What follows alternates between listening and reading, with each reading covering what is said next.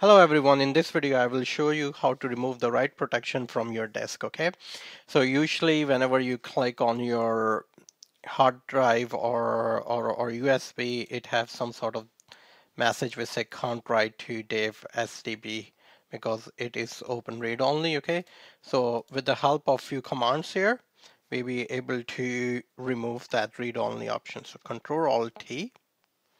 So first you need to see the disk, which you can use the command df. What df stands for is display info about the disk. So let's have a look. Where is our disk here? Because this disk is called Ubuntu. When I'm saying disk, I mean USB. Okay. So what we need to do, we need to access that and remove the read only. And to do that, we're only going to use one command, sudo HDparm. I'm going to tell you what this command do. -R0 and the path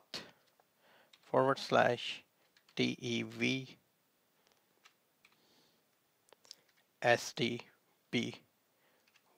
Okay, where HDparm is like a Linux utility which interact with the USB drive or whatever the drive you would like to remove the read only. So minus dash or remove the read only 0, whatever in this path. Okay, so enter.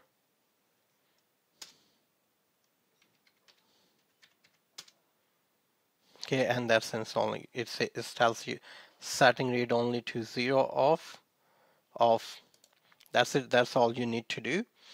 So if you press exit, that's done, and you'll be able to then further use your USB drive and install anything in it. Okay, thank you.